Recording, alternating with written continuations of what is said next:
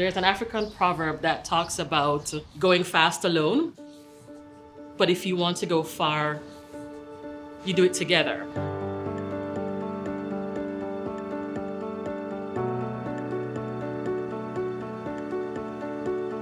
We're just super excited about a wonderful collaboration for us to be able to support the Newlands community.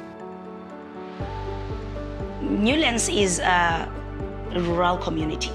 Number one, we don't have a library. Number two, we don't have a resource center where young people can go and get access to computers, books, reading.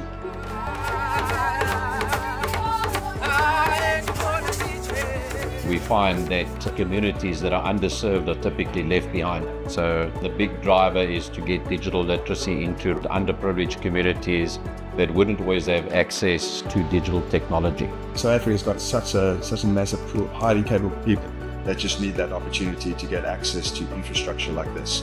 It's a gateway for people. It's a gateway to the wider world. Now we talk about diversity and equality, and this is the true essence of it.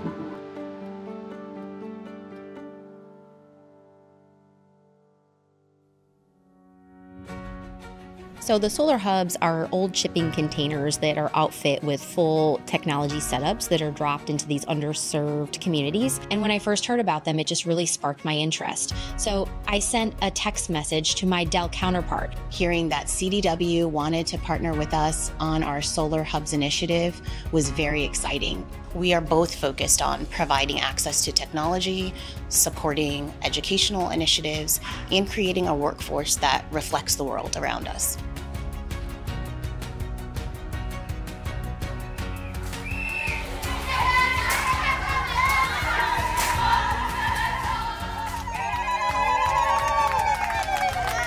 This computer lab will change the face of our community. Not everyone might have a university degree, but people have potential and skills, talents, and different dreams. When you actually meet someone, whether it's one of the kids or one of the teachers, and you hear the impact it will have or the ideas that they have, that's personal.